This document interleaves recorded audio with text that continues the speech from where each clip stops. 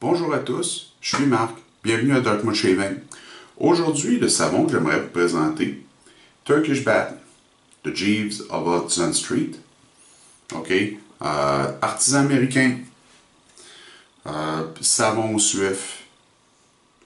Okay, si vous regardez le savon, okay, vous pouvez voir le savon. Excusez, j'ai pris des échantillons pour donner des échantillons aux autres. Là. Okay, c'est ce que le savon a l'air. Actuellement, il est plutôt dur, ok? C'est un savon suif qui est plutôt dur. La senteur de ce savon-là, c'est... la meilleure manière de le décrire, c'est un tabac, mais un tabac poudré. La partie poudrée donne vraiment une partie barbershop avec un fond de tabac Turkish Bath. Et c'est pas c'est pas une senteur commune, ok? C'est pas quelque chose que vous rencontrez tous les jours. Les ingrédients avec ça, de l'eau, de l'acide stérique, du suif, de l'huile de babassu, du beurre de coco, potassium hydroxide, sodium hydroxide, de l'huile de ricin, des fragrances, des huiles essentielles et de la glycérine. Super savon, j'aime beaucoup. Mon rasoir qu'on va utiliser aujourd'hui, on va utiliser le Fendrian Mark I, ok? Fendrian Ambassador Mark I. Beaucoup plus agressif que le Mark II que j'utilise quasiment toujours. On va, spécialement aujourd'hui, je vais utiliser, ok, la partie qui est à peigne ouvert, qui est, c'est un petit peu bizarre, beaucoup moins agressive que le peigne fermé ou la barre de sécurité. Brosse, encore une fois, ok. Razor Rock, Monster, brosse synthétique, excellente brosse. Les lames, le wash-cod. Ce matin, ok, je viens pas juste de sortir de la douche. Alors, juste avant, ok, ça fait juste avant quelques minutes de ça, ok, j'ai mis peu shave oil de Dermalogica. Ok, j'ai pris ma douche ce matin puis j'ai pas pensé à me raser tout de suite. J'ai préféré aller faire à déjeuner. Ok, avec ça, je vais appliquer un petit peu d'eau à ma figure. On va mettre, on va mouiller la brosse puis on va commencer à faire notre mousse.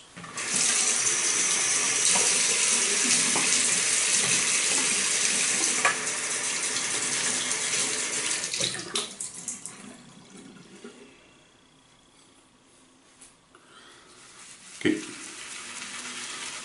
J'espère que vous avez une belle semaine. Oui, ma semaine a été... ça a été spécial, surtout ceux-là qui me suivent sur Facebook, comme vous avez pu voir, quasiment tous les jours, j'ai reçu quoi?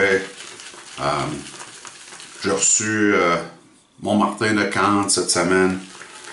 J'ai reçu plein de choses.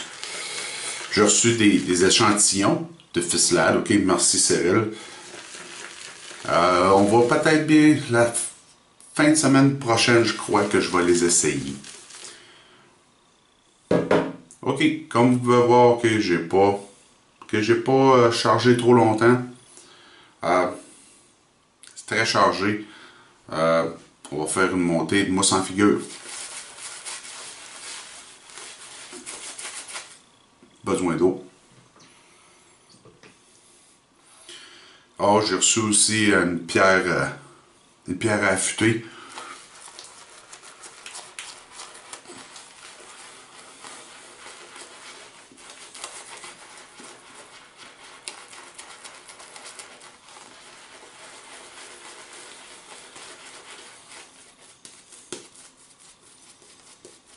Comme vous pouvez voir, ça fait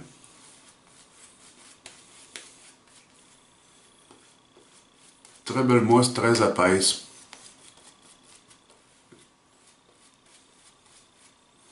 encore une fois, mon côté gauche n'a jamais l'air d'avoir une belle mousse. C'est l'éclairage. J'ai une lumière blanche là, puis j'ai deux lumières jaunes de ce côté-là.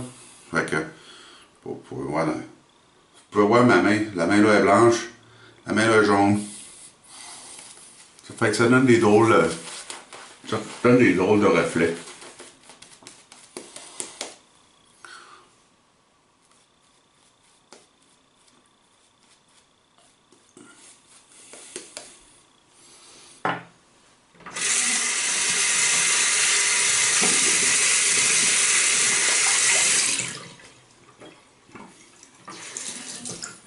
OK. Première passe. Dans le sens du poil. Encore une fois, comme j'ai dit, je vais utiliser le côté à peigne ouvert.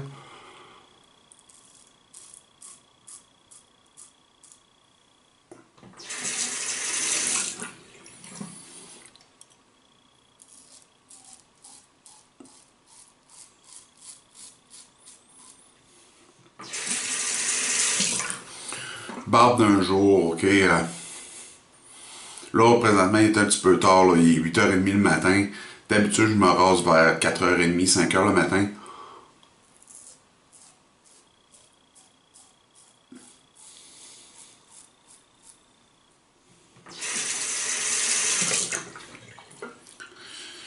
Rasoir va plutôt bien.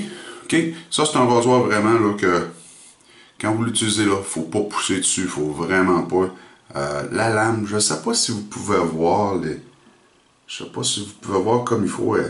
L'exposition de la lame est plutôt forte dans le rasoir.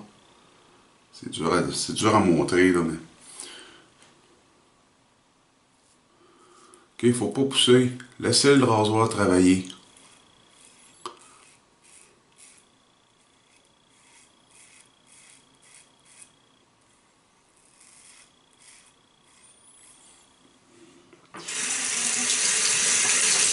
Après ça, c'est bon d'utiliser avec ce rasoir-là, c'est bon d'utiliser une lame qui est un savon qui fait une mousse épaisse.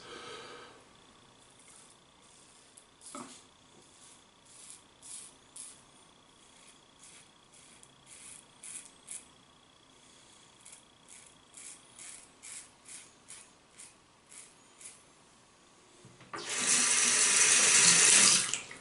savon va très bien, OK?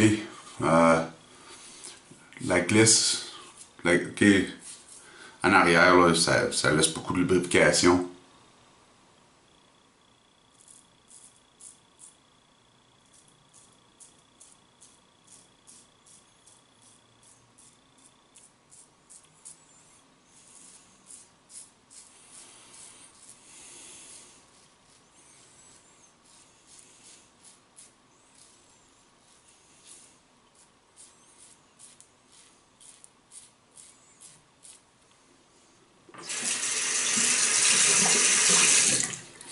En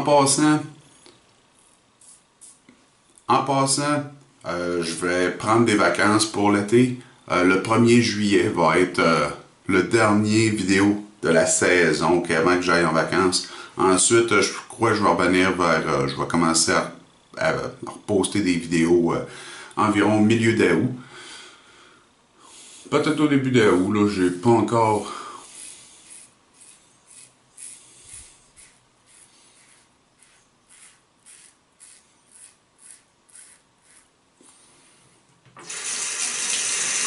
Ça va donner la chance à tout le monde d'aller en congé, là.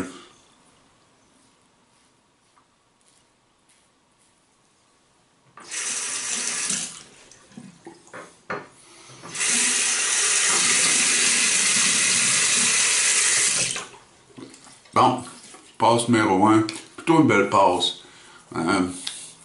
Un peu dans le cou, là, c'est moins bien rasé. Le rasoir, il faut faire attention, OK? Quand vous arrivez dans les angles, puis dans les courbes, OK? Vous ne voulez pas vous couper, mais c'est pas grave. La passe numéro 2 puis la 3, on va prendre soin de ça. OK, application de la mousse numéro 2.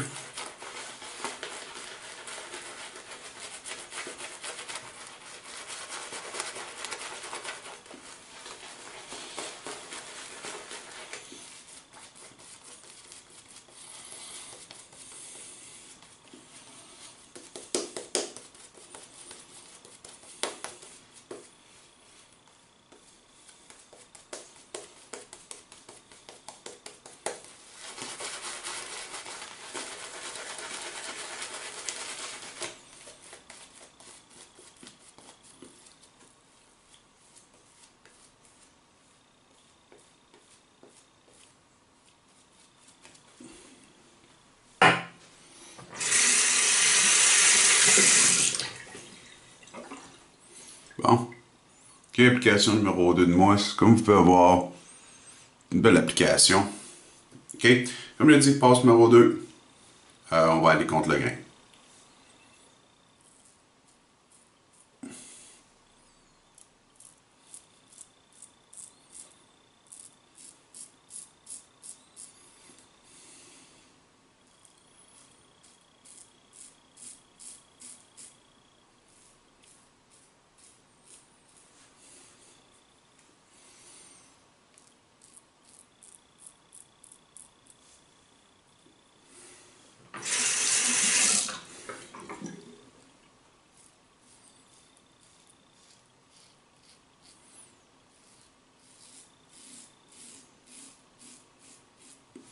Ah oui, cette semaine, comme je disais, je suis des échantillons de ficelade.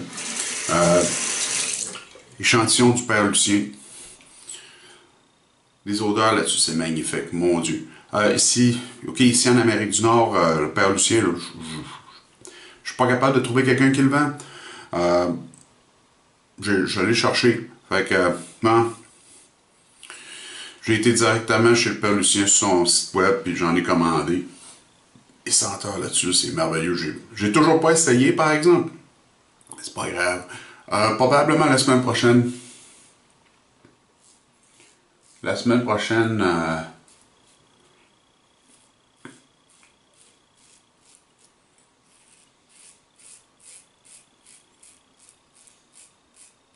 je pense genre faire arriver ici avec tous les échantillons, en piger un puis essayer cet échantillon-là.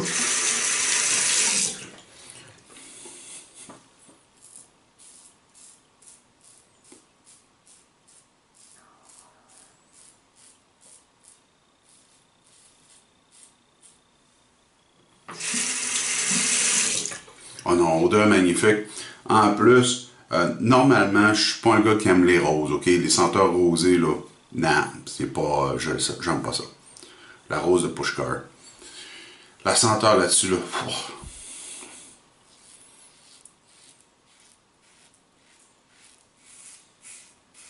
il me le faut.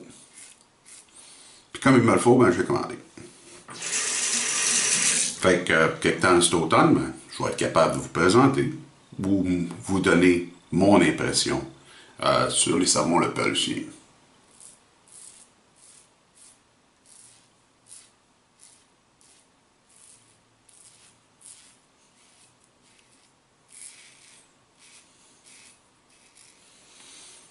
Ensuite, j'ai reçu le Martin de Candre Citrus.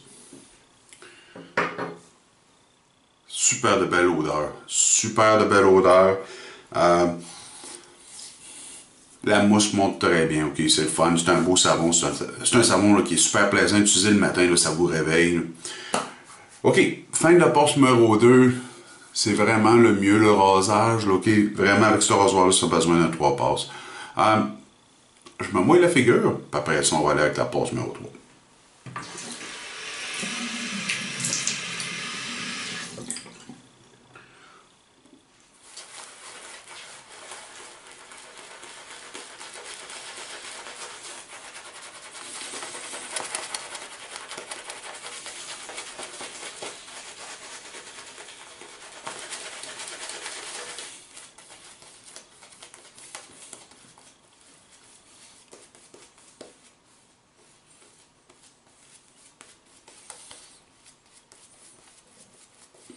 OK.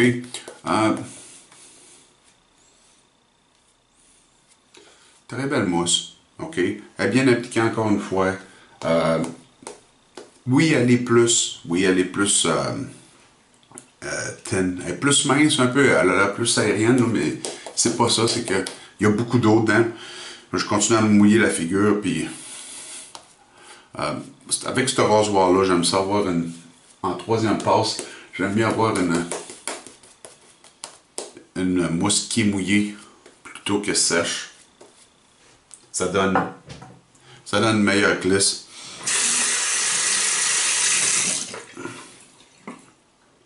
Puis comme j'aime m'apercevoir que j'ai pas mon bloc d'alun avec moi, ben, je vais essayer de pas trop me couper.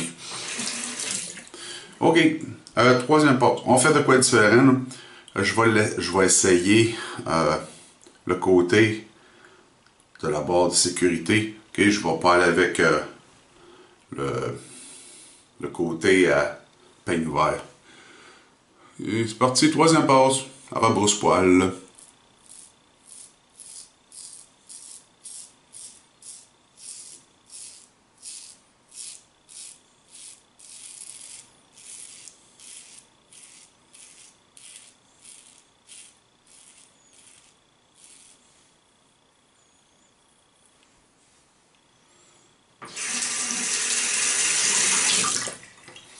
Vous savez, avec les wash-codes, là, le côté à peigne fermé, là, que d'habitude, je trouve qu'il est toujours plus agressif qu'à peigne ouvert. Là. Je suis agréablement surpris. En tout cas, ça va très bien. C'est super doux aujourd'hui.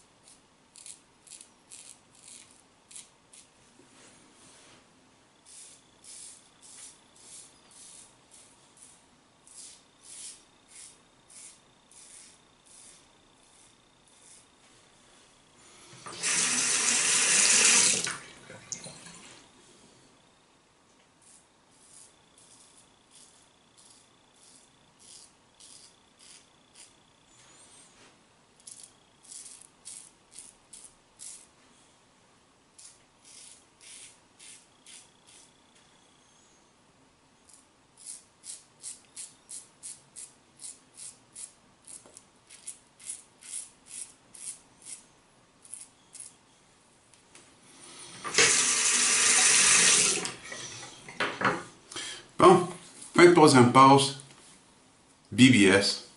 Ah non, c'est vraiment un très très beau rasage. La lame, le wash-cut, puis le Mark I là, ont fait un très beau travail. Pour quelque chose qui est aussi agressif que ça. Plus, je me suis pas trop coupé. Un petit peu de sang, mais c'est pas grand chose. Le savon a très bien performé. Savon, si vous aimez les tabacs, c'est comme j'ai dit, c'est un tabac poudré, là, c'est vraiment bon. C'est. Ils disent que c'est. Quand vous lisez la description sur son site web, il parle d'un barbershop européen. Je suis pas sûr que c'est vraiment un barbershop européen, mais c'est vraiment une belle odeur. Je me rince la face. On va continuer avec le pour-shave.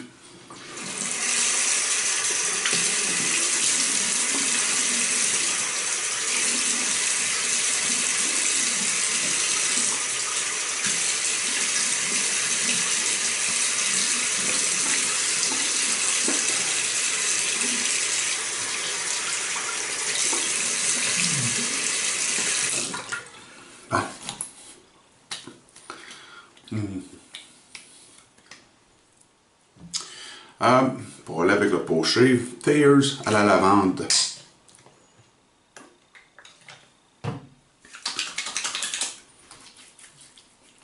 C'est vraiment pas là, la lavande, là, puis le Turkish Bath, là, c'est vraiment pas dans la même lignée d'odeur, mais c'est pas grave. Vous n'êtes pas obligé, hein. Vous n'êtes pas obligé de matcher les après-rasages avec les savons. C'est une bonne chose quand vous pouvez, ok. Des fois, il y a des matins que ça vous tente d'avoir un certain savon avec le même après-rasage. C'est ça que vous voulez. Des fois, ça ne dérange pas. L'après-rasage. Non. Non. OK. Originairement, OK, je voulais envoyer je l'ai utilisé, le Clubman Musk. Ça me tente d'essayer autre chose à matin. Quelque chose, ça fait super longtemps que je n'ai pas utilisé. Puis j'ai pas utilisé souvent. C'est STR8 Freedom. Je sais pas si vous pouvez voir. C'est dur, là. Après rasage que j'ai acheté en Bulgarie. OK? Coûte quasiment rien. C'est la senteur de ça, là.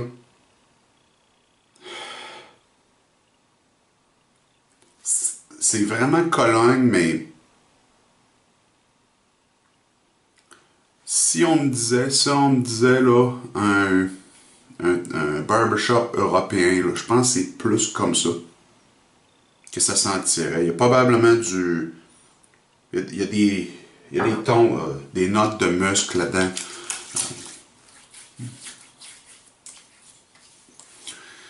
Il sent très fort, ok? Lui, là, la fragrance dessus, là, c'est très développé. Mettez-en pas trop. Ok? Ça dérange.